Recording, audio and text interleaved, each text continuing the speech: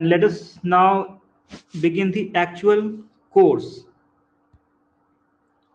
Okay, so the first topic is kinematics of deformation. See, it's a non-linear, so it's an advanced theory of elasticity. So usual theory of elasticity mostly talk about linear elasticity. This is advanced theory of elasticity, and we want to have a kinematics which allows large deformation of the body. Okay, so let us first see how large deformation of a body can be mathematically represented. What variables can be used to denote large deformation of a body? So that is called kinematics. What mathematical waves are you going to use to denote the deformation? So some of you have also seen it in continuum mechanics. For example, students who are doing continuum mechanics right now, for example, Niranjana, I think you are doing it, no? So what are, and also Roshan, I guess. So have you started this topic, this kinematics? Yes, sir. Already going on, sir. Kinematics. Yes, sir. So what exactly have you learned there? Uh, Sir, in it, sir, we have studied that how after some deformation, how the material behave, material derivatives, and all the things. Uh, uh, Okay, all right. So we'll have a, we'll do it quickly. But I know there are some students who are not in continuum mechanics. So I'll try to be quick anyway. So in kinematics, we have to first think of a reference configuration of the body relative to which we are going to measure everything. So it's an important concept, reference configuration.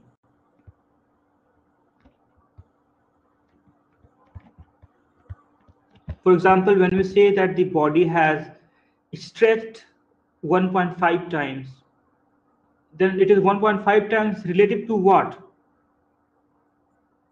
Or let us say the body has displaced by a certain distance, then that displacement again has to be related to some position, right? So that reference is the reference configuration. And this, so let me just draw it here. So here is the reference configuration. So this is a three-dimensional body.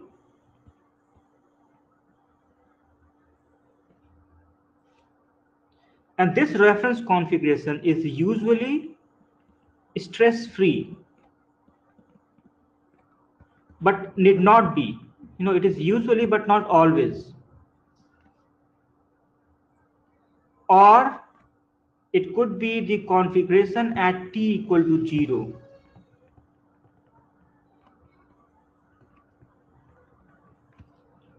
Or it could be any other convenient configuration.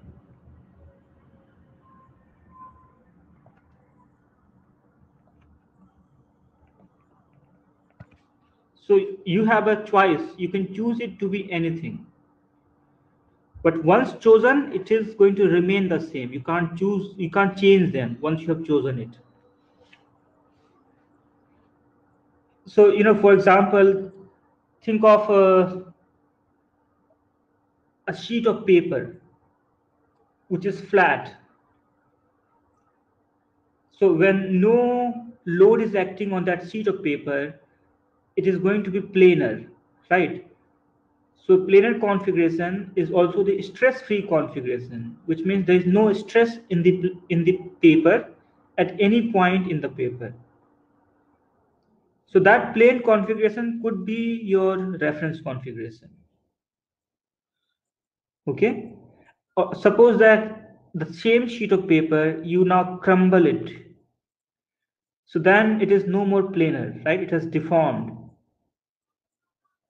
And that becomes its natural configuration then, because when you remove your forces, it still remains crumbled. But such a configuration is so difficult to deal with, isn't it? It has got so many bends. It is quite irregular. So although it is a natural configuration, but it is not a nice configuration.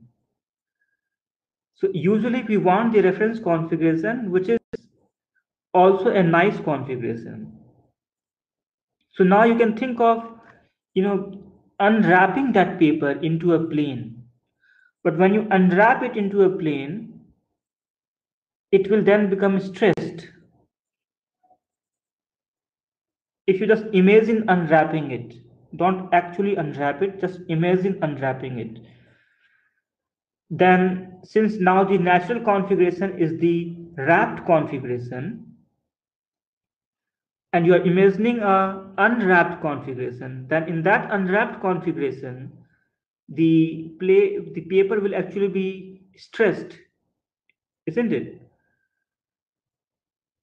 So therefore, in this particular case, if you choose the reference configuration to be still that unwrapped planar configuration, then it is not stress-free, but it is stressed. So this is an example where the reference configuration did not be stress-free. Okay? So please ask me if you have any problem. And then from this reference configuration, you can then think of the current configuration or the deformed configuration. Okay, so this is reference and this is deformed / current configuration.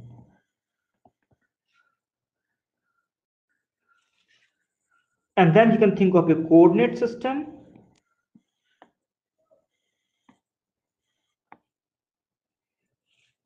And any point in the reference configuration, you can denote it by a position vector that is big X. See, it's a vector, so it comes with a bar below. All right? So as you change your X, you start spanning the material points of this reference configuration.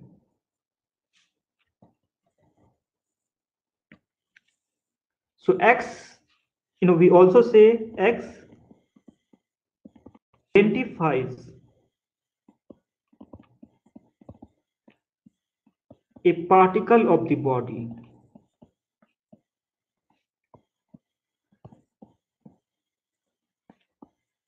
in the reference configuration.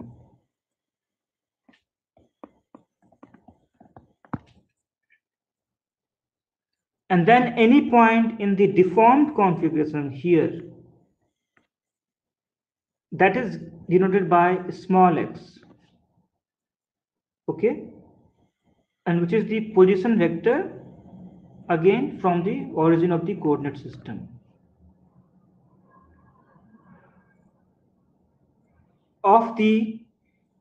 And this is again of the same particle big X, which was in the reference configuration. It has now gone to small x. Okay, so we can actually think of a function, but that function is going to be a vector function now, which depends on the position vector of the particle in the reference configuration and time t.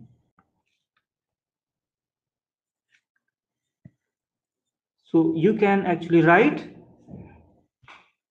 that little x is equal to f of big X comma t. So this function f is such that as you change big X, it gives you the current position of that particle at big X. And it's a vector function because it has to return 3 coordinates, little x1, little x2, little x3. So if we write it in some coordinate system, it's going to become x1, x2, x3, and that's equal to f1, f2, f3. and each of them are scalar functions of all the three coordinates in the reference configuration.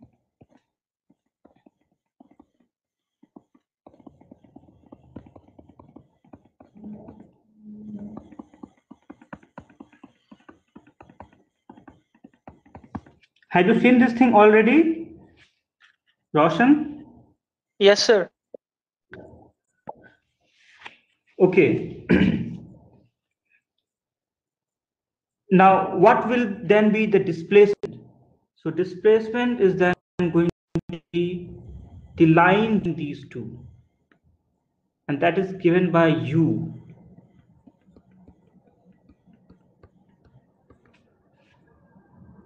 Isn't it? So as I told you, displacement has to be measured from some relative configuration, and that relative configuration here is the reference configuration. So you can now define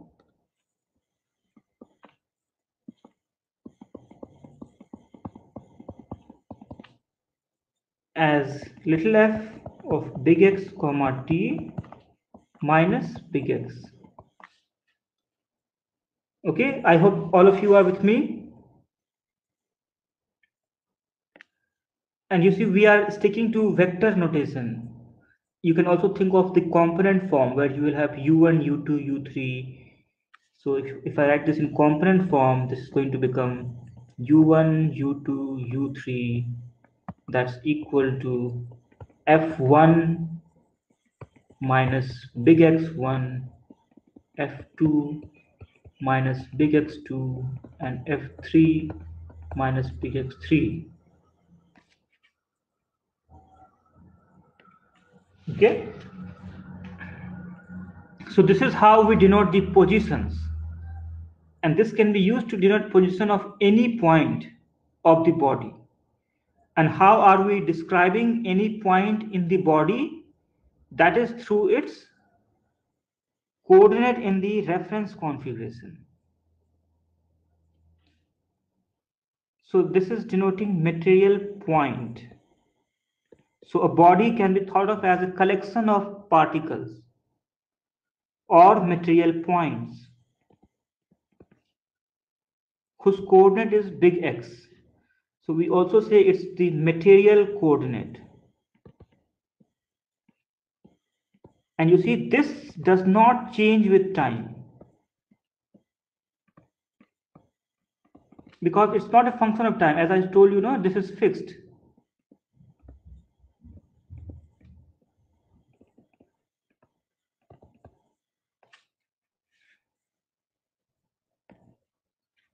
So you can identify a particle by its reference position or its material coordinate, that is big X. So for every particle, there is a unique big X, and for every big X, there is a unique particle. Okay, so there is a one-to-one relation between big X and a particle. All right. So that's the position vector. Now, how can we define velocity and acceleration?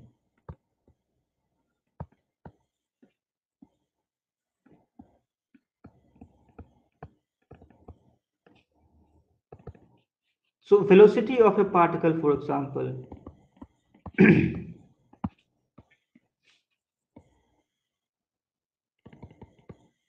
so suppose you have a particle which is following this trajectory, and any point here is given by little r from some, let's say some origin O. So you are measuring the position vector, some point O, that's little r. So it's going to be a function of time. So what is the velocity? It is simply dr over dt, isn't it? So rate of position vector with respect to time, that's dr by dt. Now if I ask you, what is the velocity of a material particle x?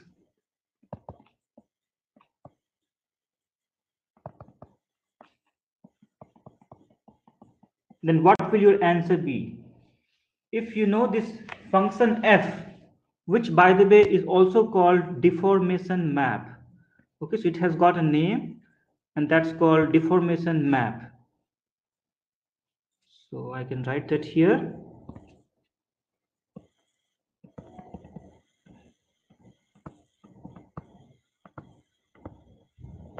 So if I know this deformation map, I can prescribe the configuration of the body at any time, isn't it?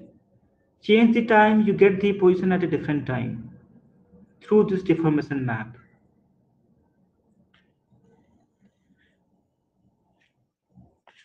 So now what do you think? How can I write the velocity of a particle in terms of the deformation map? Can anyone answer?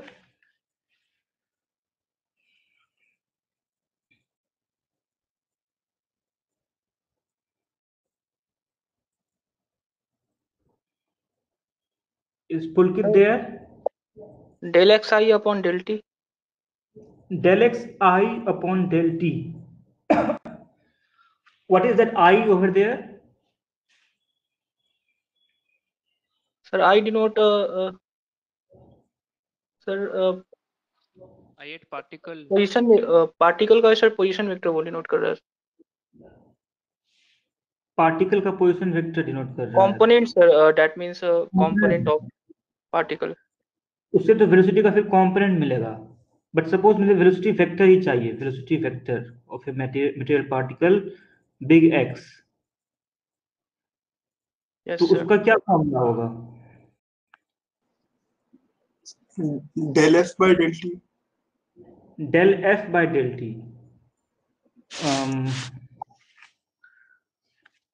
Who was this? Vinayak. Vinayak, okay.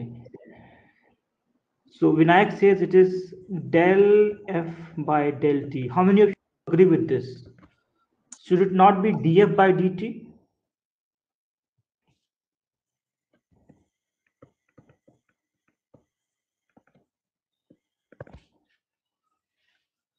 So you have any thought about it?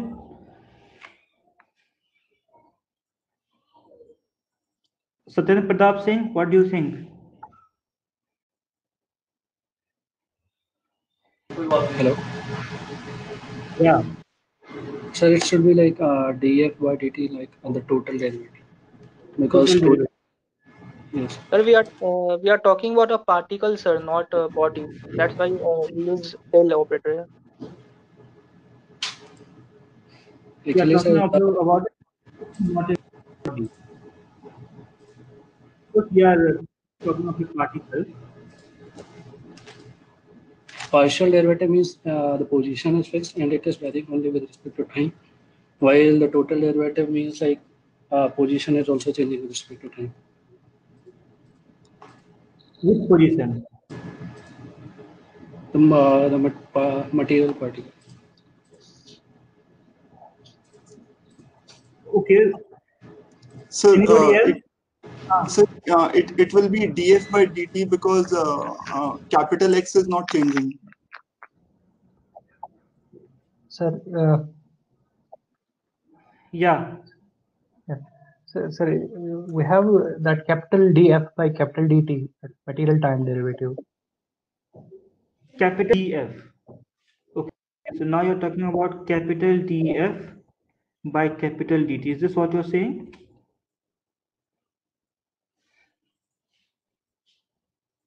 Okay, so I think all this you are saying because I've seen several things.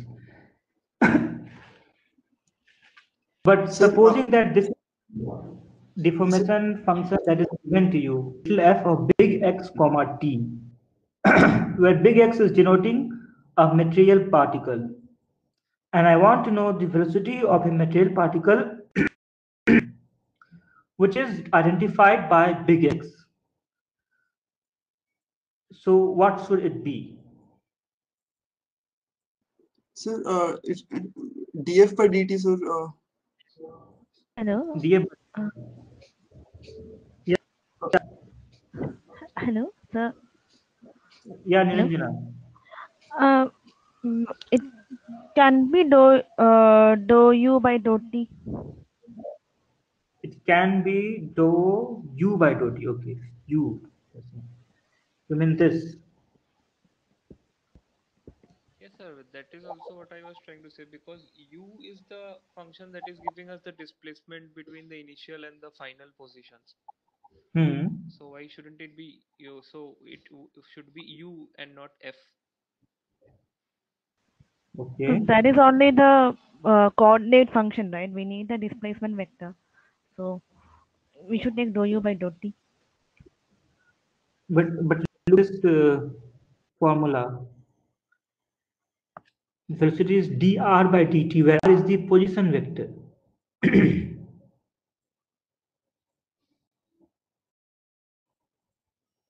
Right?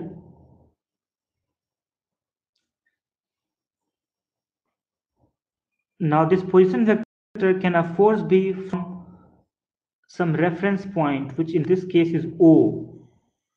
So you can also think that you are measuring the displacement point from O, relative to O. So in that, it's d by dt of the displacement. But otherwise, U minus f of x, differential of u minus f of x by dt. okay, so we are getting so many answers. Why is that happening?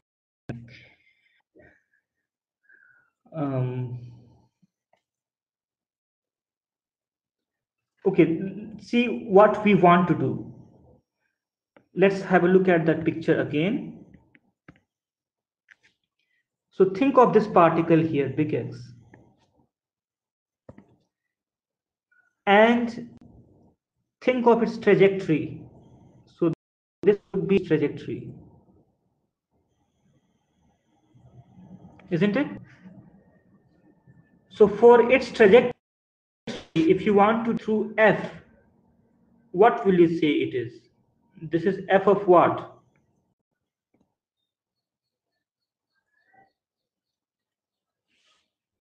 Maybe let me draw another trajectory. That will make it a bit more clearer. So think of a particle x naught.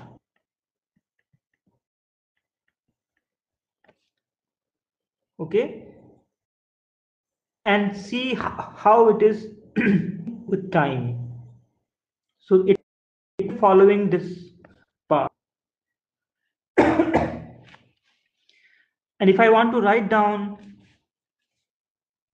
the mathematical formula for this path, then what it is? If f is known, what will it be in terms of f? Would you say it is this? So in big X, I replace it with big X naught. Am I right?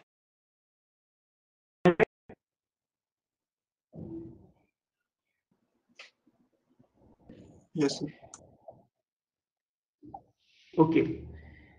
So what will then be the velocity?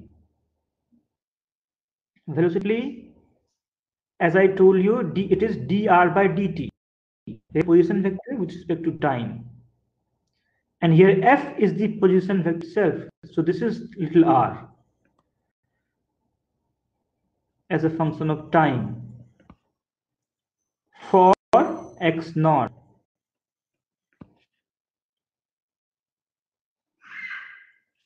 So that means velocity of x naught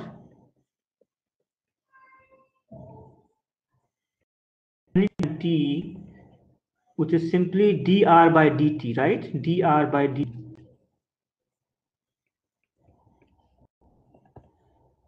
And for this particular x naught, particle x naught, if I now try to write down this in terms of little f, you see this correspondence. When you change your time t, is x naught changing here? Concentrate on this box. When you change your time t from the position vector little r,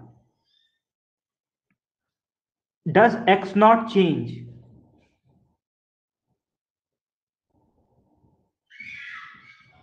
What do you think? Is it changing? Anyone? SP? No, sir. Yeah. So if I want to write this in terms of depth, what should I write? Because x naught should not be changed. Shouldn't I write this then del f by del t? Because f is a function of both x naught and t. So I should write this as del f by del t at constant x naught.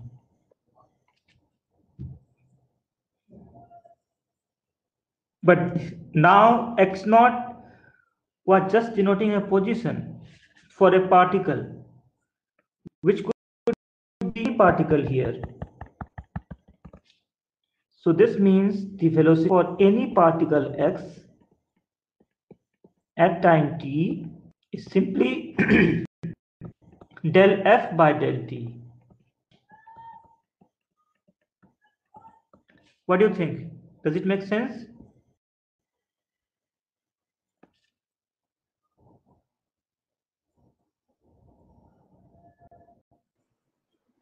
Sir, why is it not df by dt? Why it is not dA by dt?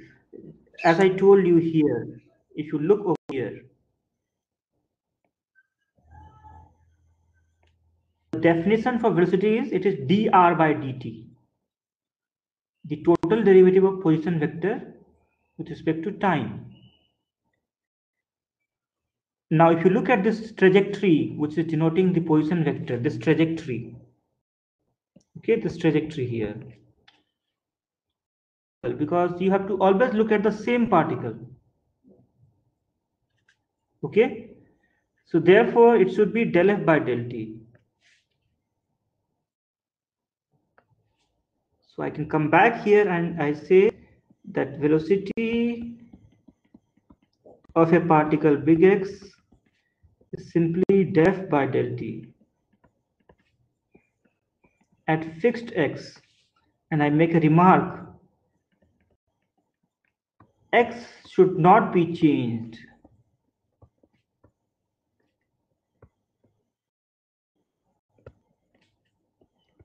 Otherwise, the trajectory will change.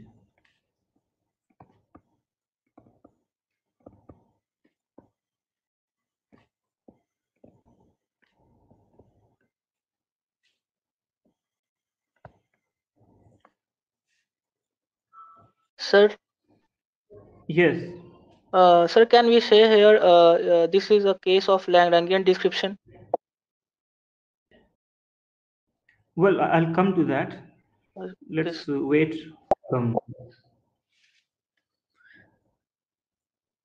So I hope you all agree with me now that it is perfectly fine to write d as del by del t of little f, and it should be the first thing that should come to us should be del by del t, because we have to keep the particle fixed while taking the time derivative.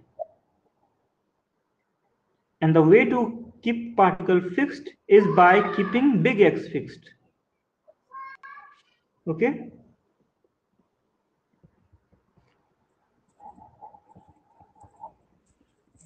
So you see, it's quite non-intuitive because you guys have learned fluid mechanics that velocity should be total derivative, but here you are getting actually partial derivative. But that's because two different descriptions.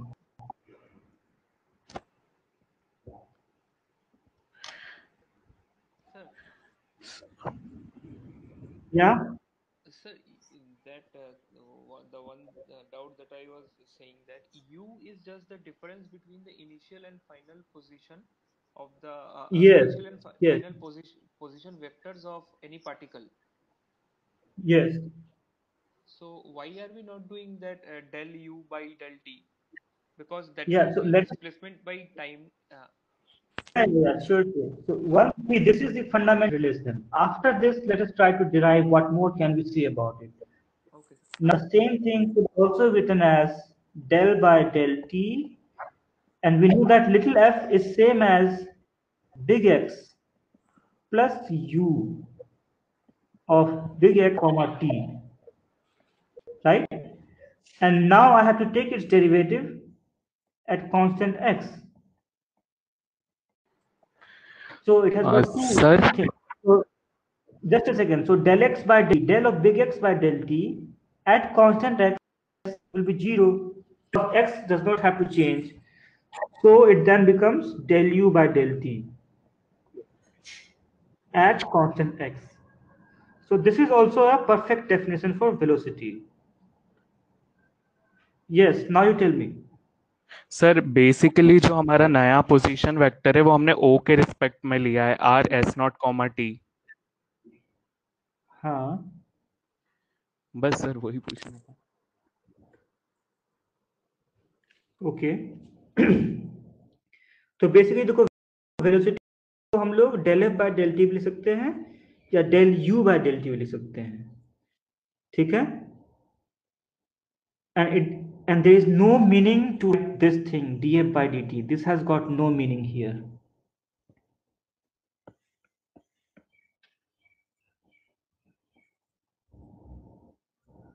Okay. So here particle is fixed. So that is a general case. Yeah, it's a general case, of course, because velocity जब भी लेना है particle को तो fix करके ही derivative लेंगे. How can we change the particle while computing the velocity of a particle? We can't change that particle itself.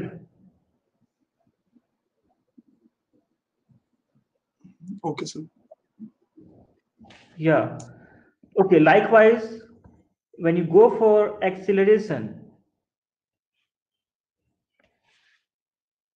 so acceleration of a particle big X, comma t,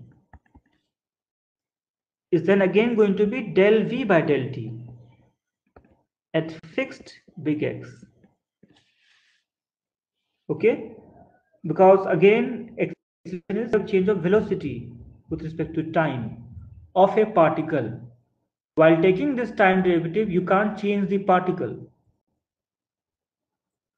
So therefore, this big X must be fixed. It's by fixing X that you are fixing the particle. And then you could also add this as del 2f by del t2, which is same as del 2u by del t2. Okay, have you learned all continuum mechanics?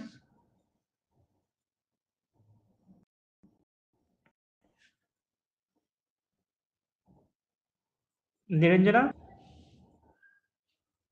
So this actually we have learned this, but we started off with dou u by dou t when we learned in continuum mechanics velocity. So that's why I gave the answer like that. Okay, but now you can dou u by dou t is same as dou f by dou t, right? Ah yes, sir. This is more logical actually. Like you started with dr by dt and then showed like how dou u by dt is coming. Yeah. Okay. And you see all this description, as Roshan was pointing out earlier, this is called Lagrangian description. So writing down velocity, acceleration in terms of reference position of a particle. So that is called Lagrangian description. Okay, so it's just a, you can't say why it is called Lagrangian because it's just a definition.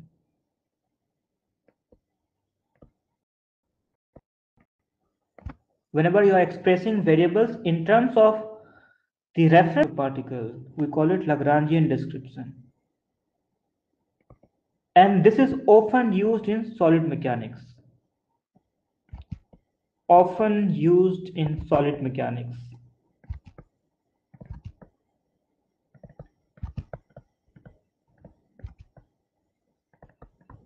But all of you know that there is also this thing called fluid mechanics, right?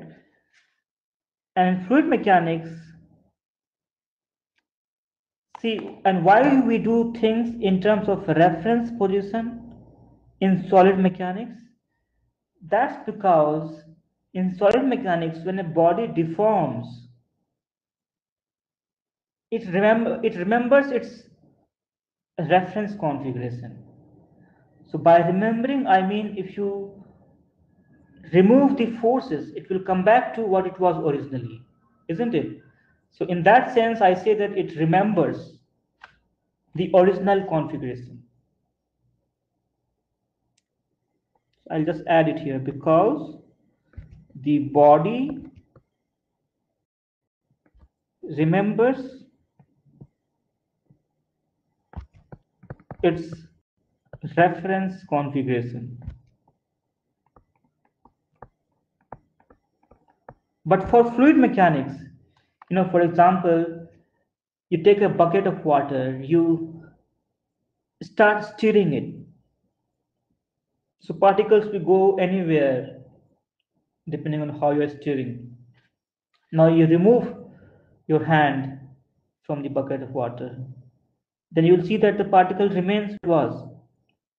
It does not go back to where it was originally, isn't it? It remains wherever it is, it's going to stay there. In mechanics, a particle does not remember its original configuration.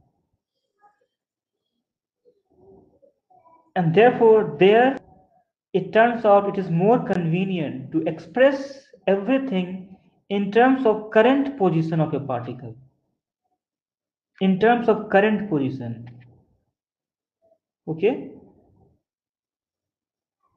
So basically, what I mean to say is that in fluid mechanics,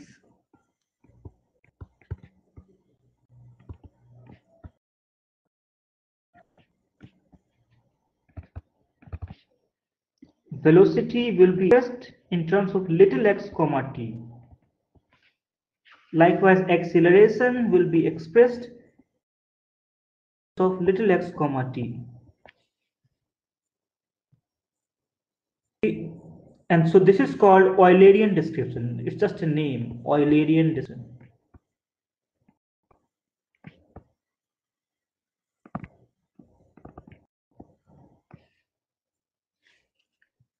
Can we see how acceleration and velocity are related to Eulerian description?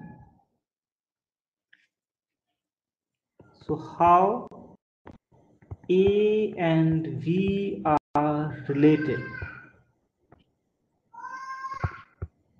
in Eulerian description. See, in Lagrangian, it is quite simple. Acceleration is equal to del V by del T at fixed x. But in Eulerian, it turns out it is not simple. Most of you must have seen it. Now let's try to derive that relationship in life we have learned till now. So as I told you, acceleration. So acceleration, when we say in terms of little x comma t, and little x is denoting the current position, okay? And it's also called spatial configuration. Current position. So big X was material, small x is spatial coordinate. So it's like, so here is the coordinate system, and here is the body. So any point in the space, so any point in the space is given by small x. And there can be, at small x, there can be a particle of the body coining at small x. For example, at this, if this is small x1, so at small x1, there is a particle of the body present at some time t. And at different time t, so let us say t1, and at different time t, the body could be like this. This is T2. Now at the same location, small x1, you now have a difference, isn't it? So if you fix small x, so if I fix small x,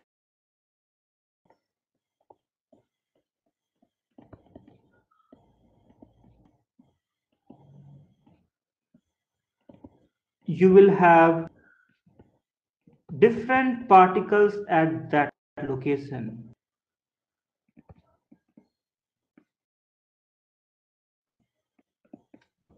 at different time,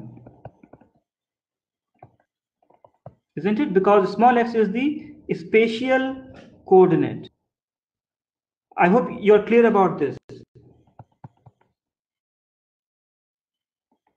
But if you fix big X, which is the material coordinate, then we are always looking at same particle.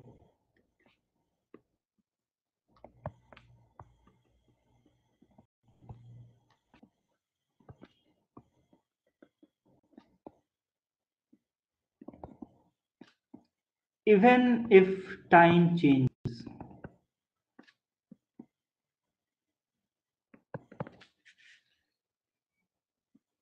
Can you see the two difference?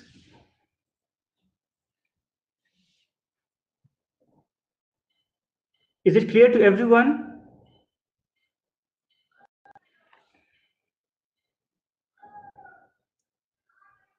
Yes, sir. Vinayak, is it okay? Okay. See, it is quite, it's not a simple concept.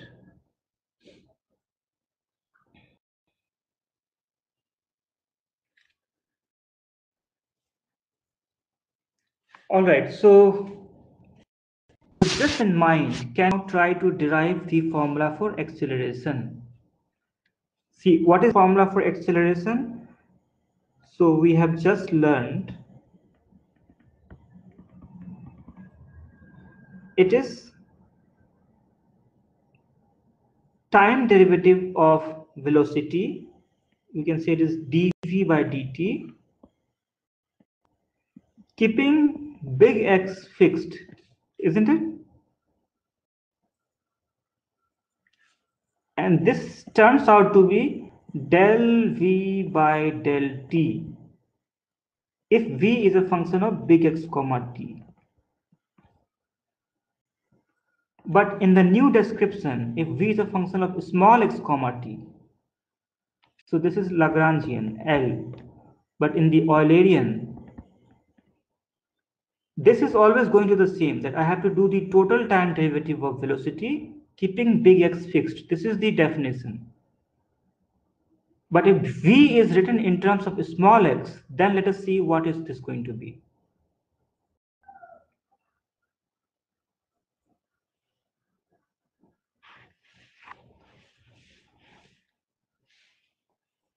Okay, what do you think? So maybe can I write this as d by dt of v, and I know v is a function of small x, but small x is then itself a function of big X comma t, and then v is also a function of t. Do you see this?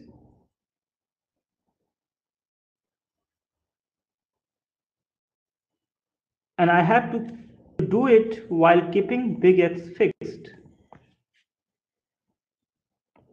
So when you keep your big X fixed, this small x is also changing. You see, small x is a function of big X and t.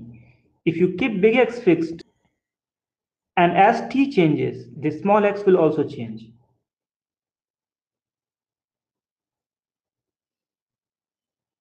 Right?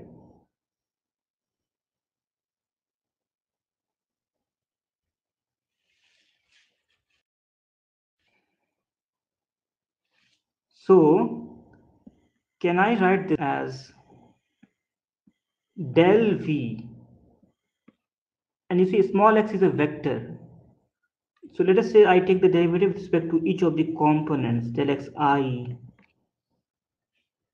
into del xi over del t.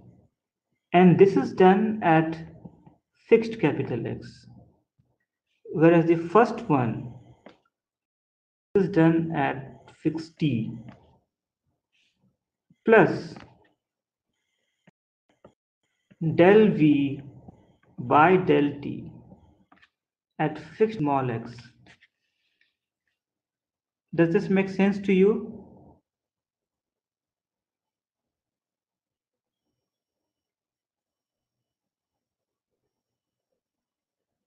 What do you think? Is it okay? Anybody Yes, sir. having any problem? How come everyone is fine with it?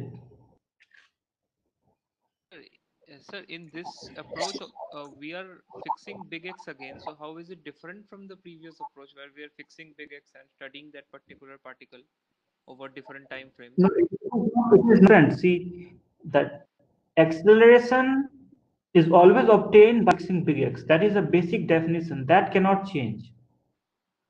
What is different here is the description of velocity. Velocity is now being expressed in terms of small x, not in terms of big X. That's the Eulerian description. You see this here, this velocity formula? Yes, sir. It is in terms of small x, not big X. Okay.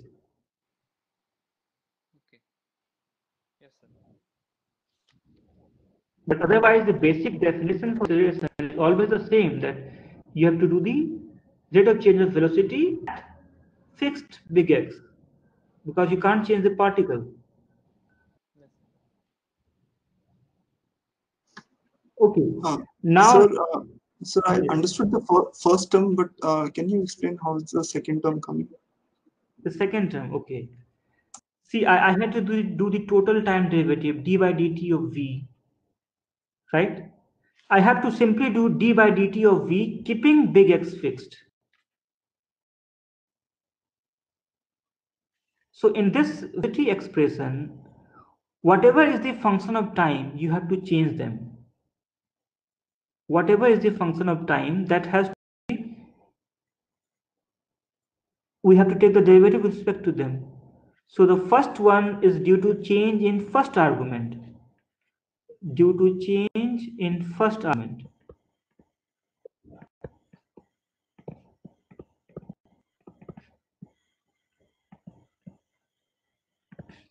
Whereas this one is due to change in second argument.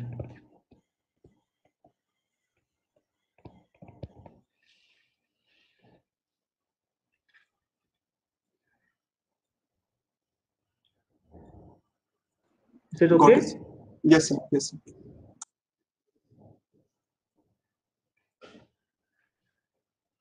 Okay, so now let us again work it out what this really is. So this is del V by del xi. And what is del xi by del t at fixed big X? What is this quantity?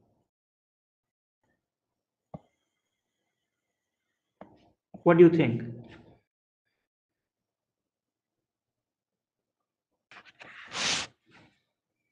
So you can recall that V was del f by del t at fixed big X.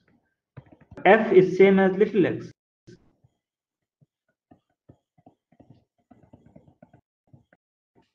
So component wise then Vi is little xi by del t at fixed big X. Right? So this thing over here is then Vi.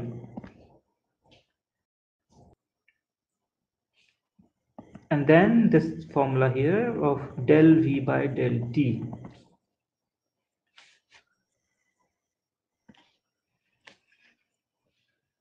Okay? So now what is this first term over here? Any guesses what is the first term here?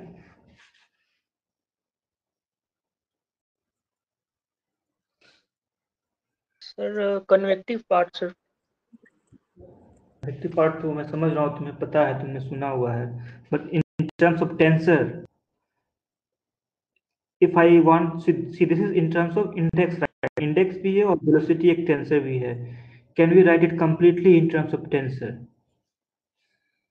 So that's my question.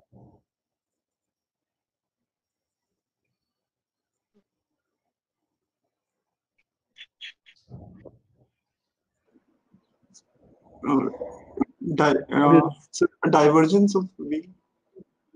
Divergence of V. Well, divergence of V, is that correct? Sir, can I speak? Yeah. Sir, we can write this as, this is Vi, comma, Vi multiplied by Vi multiplied by Vj, comma, I. In terms of the notation we did in the previous class, comma notation. Okay. Okay, let us see. So what you're saying is this thing over here. We can write this V, comma, yes. You're saying this is Vi into Vj comma I, right? Yes, sir. Yes, sir. Now, what you just said, is this a scalar or a vector?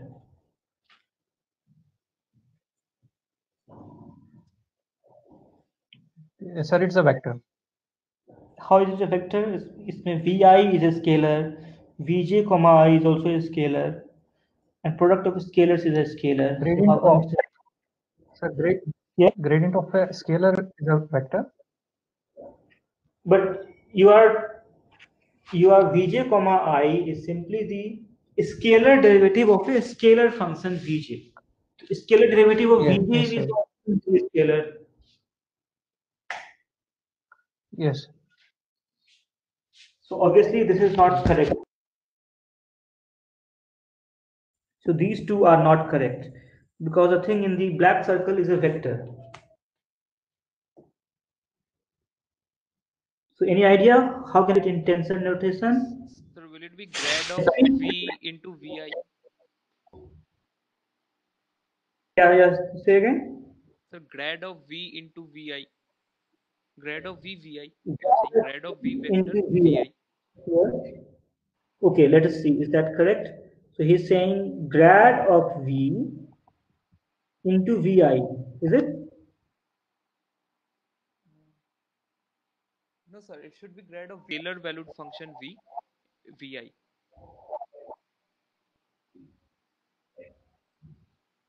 Okay, no, sir. Okay, I'm following what you're saying. You said this right? Grad of V into Vi. Yes, sir. But this is all correct because grad of V is a second order tensor. Yes, Multiplied with a scalar, it becomes a second tensor. But what we have here within the box is a vector. yes, sir.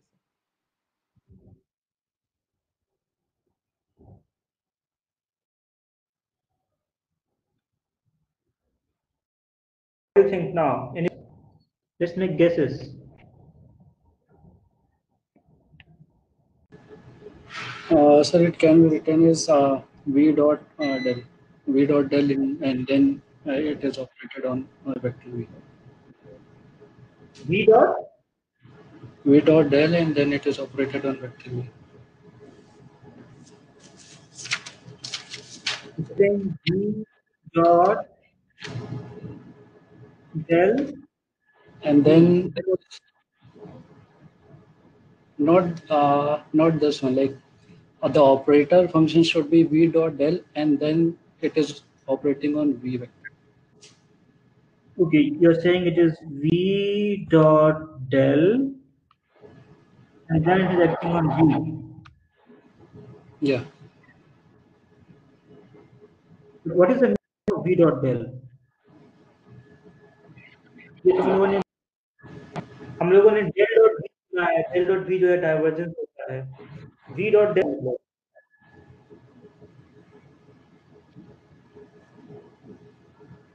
Sir, I don't know any specific name to it, but this is a valid operation like V dot del. It's a valid operation.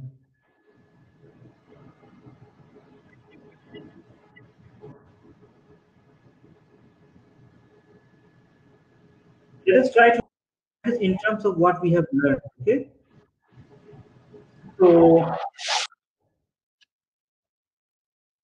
see, what we have is del V over del xi into Vi. Maybe let us see, can we write this as del V over del xi tensor product Ei into V? Can we write this? Because we know that by definition, if you have a second order tensor multiplied with a vector, then you have to dot these two. Then it becomes del V over del xi into Vi, and this is what it is originally, right? So what we wrote in the middle is correct. But the thing inside the bracket here, isn't that the definition of gradient of velocity? So that's gradient of velocity multiplied by V. A second order tensor which is gradient of V acting on V. So that's what it is. Okay. So we can go back and write this as gradient of V into V plus del V by del T. So that's the formula for acceleration. And what is the meaning of these two terms? And that's something Roshan was saying. So as you know that this part is time derivative at fixed small x. That means you are fixing the position. So in the space, you are at a particular point small x. You are not fixing the particle, you are fixing the spatial position. और उस position पर the way velocity is changing. So it's like you have a fluid moving in motion and you keep a probe fixed at a position. And whatever that probe is measuring the velocity, the rate of change of that velocity, that is this acceleration. So this is also called local acceleration in fluid mechanics.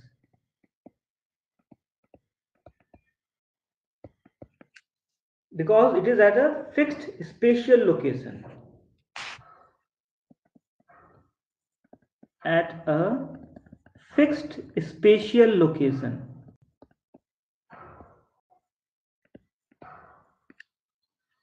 Whereas this part, you see why it came, it is due to change in velocity. How velocity is changing at that point small x. And therefore it is also called convective acceleration.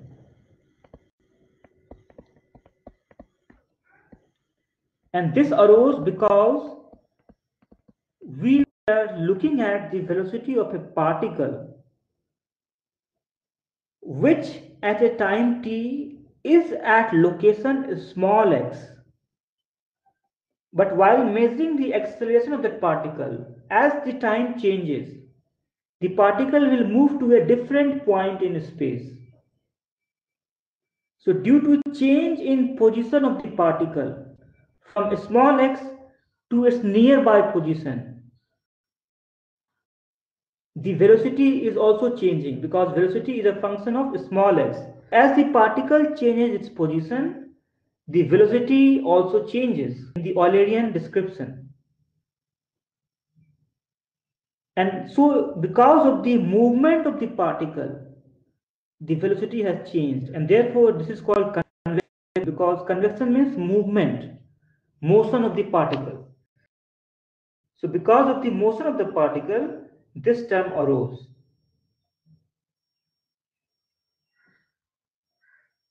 Okay.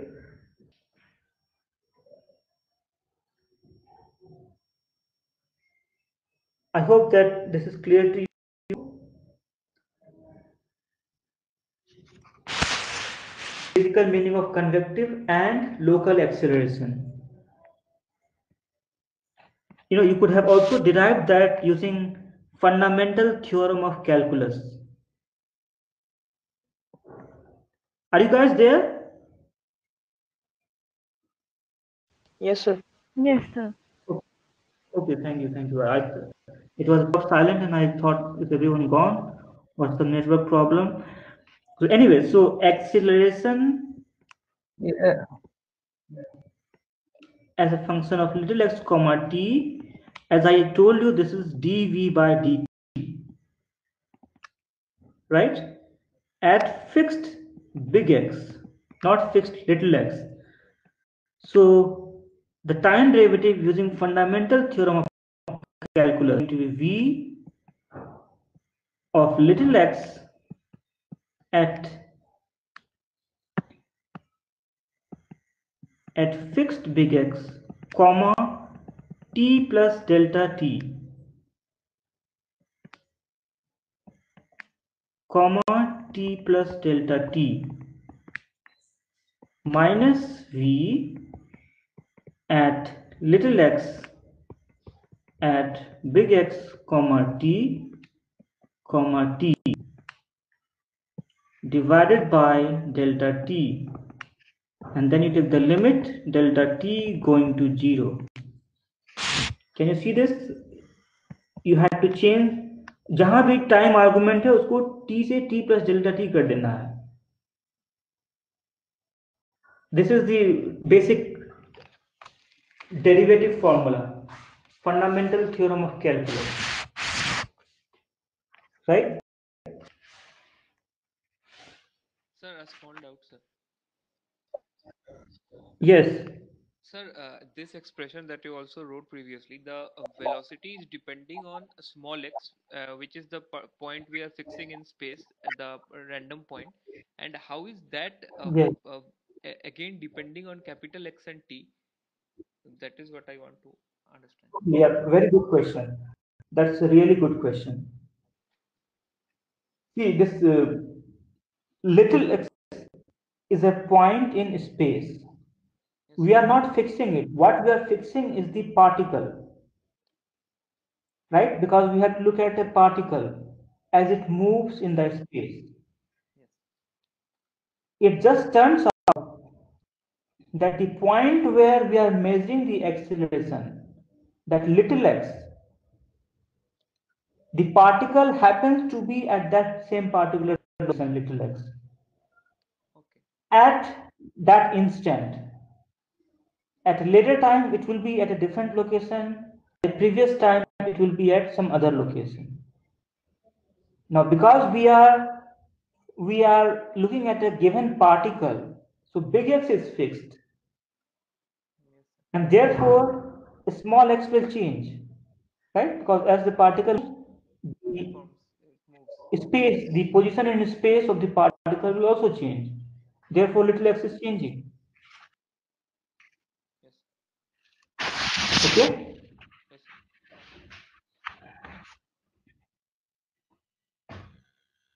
So this, for example, this is not dv by dt at small x. This is not correct, because acceleration by definition is dv at big X. This thing only gives you local acceleration. Okay, now coming back to this fundamental theorem of calculus. So how do I write this now? So in this thing, maybe we can write this as v of little x plus delta little x, isn't it? Because the argument has changed, so x must have gone to delta little x, comma t plus delta t, minus v of little x, comma t divided by delta t. So now you can do Taylor's expansion of this first thing here, and both the arguments are changing, so दोनों में करना पड़ेगा. So this is going to become del v over del little xi into delta little xi. well, that's the derivative part. इसमें constant part जो है simply v at x comma t. So I should have written that earlier. So let me do this correctly. So this is v at little x comma t plus del v over del little xi into del little xi plus del v over t into delta t minus v of little x comma t divided by delta t. Take the limit delta t going to 0. And you can see these two cancel. And then here you have del v over del little xi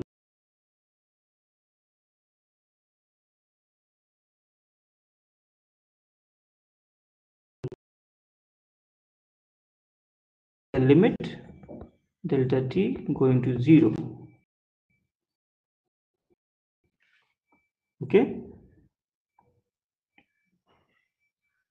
and then everything works out then. So this is same as del v over del xi into limit delta t going to 0. You are doing it so slowly, step by step. Delta xi over delta t plus del v by del t. And now this is same as vi,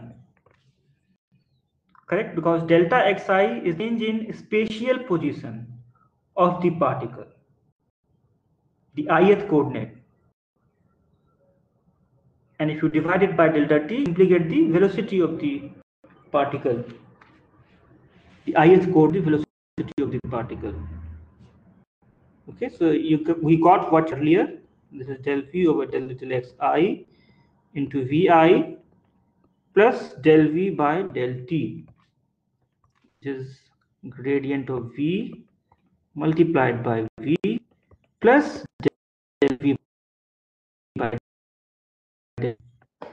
And you can see it now more clearly that indeed the first term came because of change in the position, spatial position of the delta little x, and therefore it is called convective acceleration. So you won't confuse between Lagrangian and Eulerian, right? In Lagrangian, the velocity and acceleration formula were so simple, but in Eulerian, it gets complicated.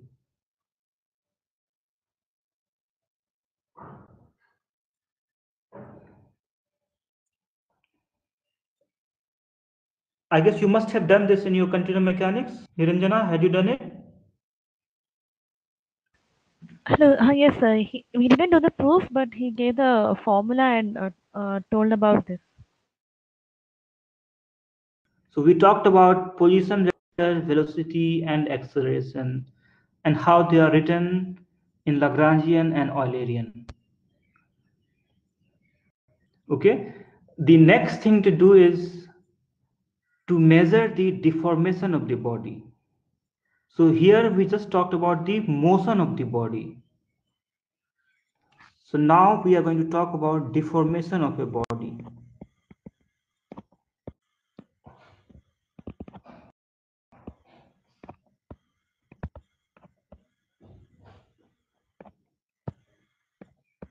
All right.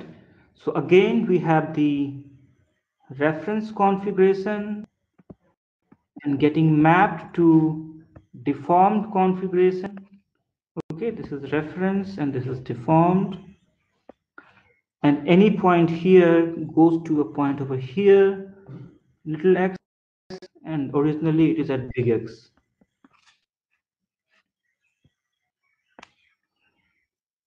Okay, now how can we measure the deformation of the body? What all should we do to measure the deformation of a body? What do you think? What can you say about it?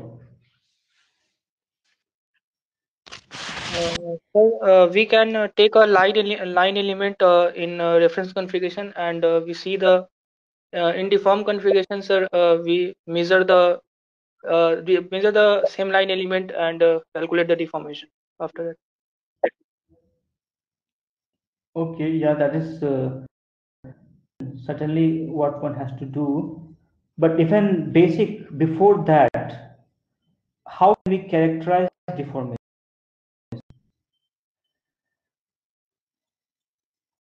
So whenever deformation happens, body will change its shape. It can also change its size, right?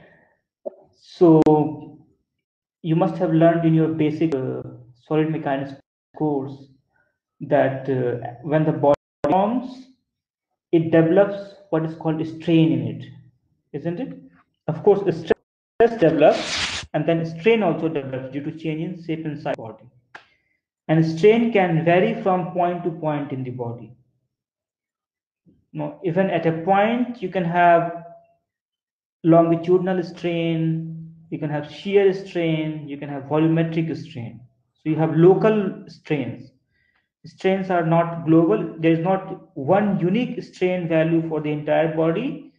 Strain changes from point to point, right? And through strain, you can know whether the deformation is severe or severe. If a strain is very small, then deformation is small. If strain is large, then deformation is large, right? So basically, you can measure deformation through strain.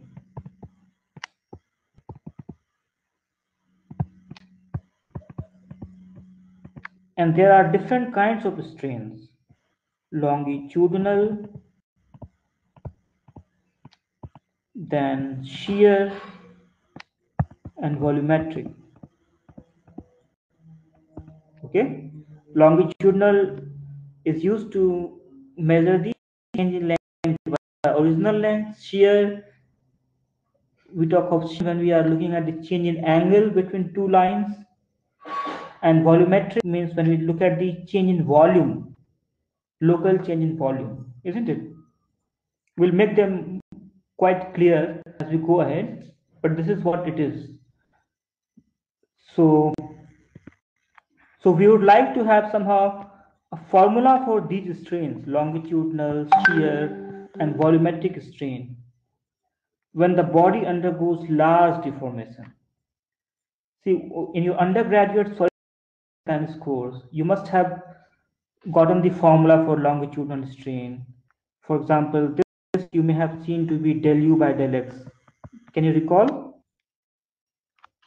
The shear strain, for example, was del u1 by del x2 plus del u2 by del x1. So this is gamma 1, 2. There is also gamma 2, 3, gamma 1, 3.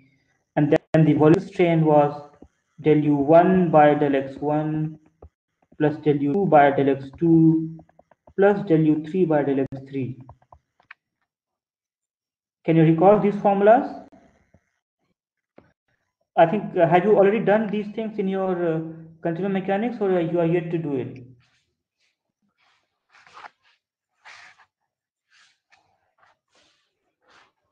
Roshan, have you done it?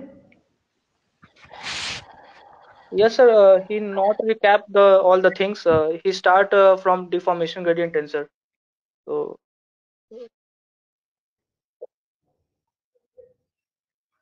sir. So what are you guys doing? Yes, sir. Doing right now? Sir, I am unable to hear you, Continuum sir. mechanics. What are you guys doing in continuum mechanics right now? Uh, अभी sir वो material derivative topic चल रहा है sir, और उसमें sir deformation gradient tensor, that mean stretch and further sir right quasi green tensor, ये सब sir बता रहे हैं. अच्छा अच्छा, okay. So you are a bit ahead from where I am right now. Okay. Yes sir, yes sir. So yes, to get longitudinal strains, here is volumetric strain. So our goal here is to get some formula for these strains, which will work even for large deformation. You see, these formulas that I have written here, they are only for small deformation. They are not for large deformation. So here we want to find out formulas for them for large deformation. Now you see, at a point X in the body, big X, you can have several line elements engraved in the body. You see, what is the meaning of line elements? You draw a line in the body, and the particles, material particles which lie on those lines, they form material line elements. And as the body deforms, these line elements will also deform. Okay, so therefore they are called material line elements.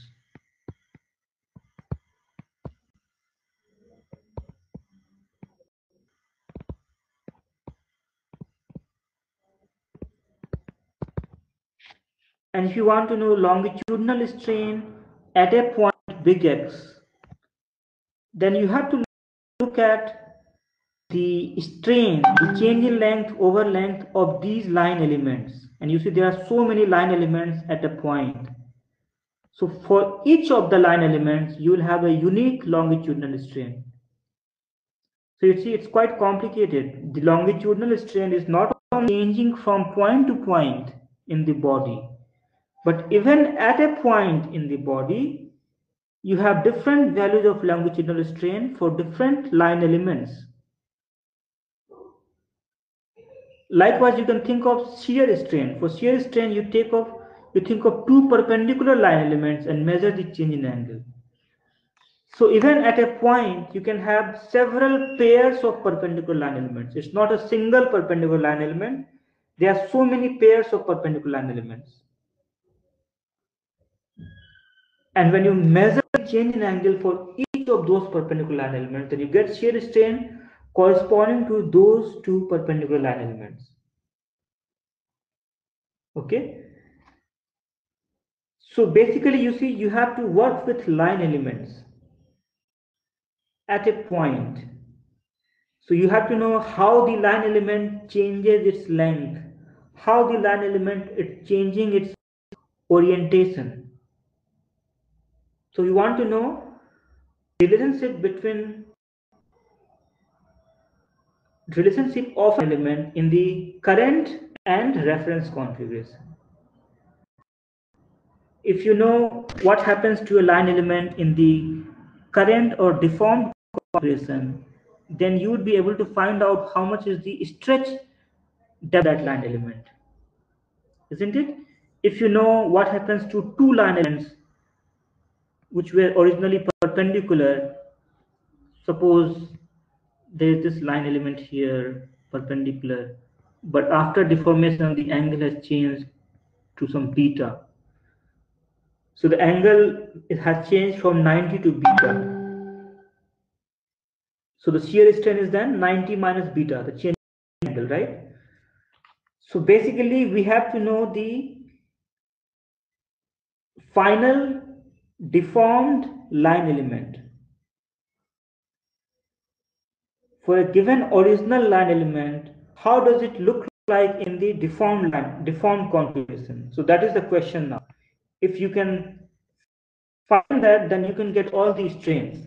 So the question is,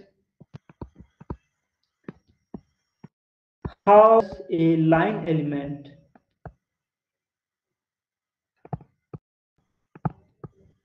in reference configuration transform in the deformed configuration?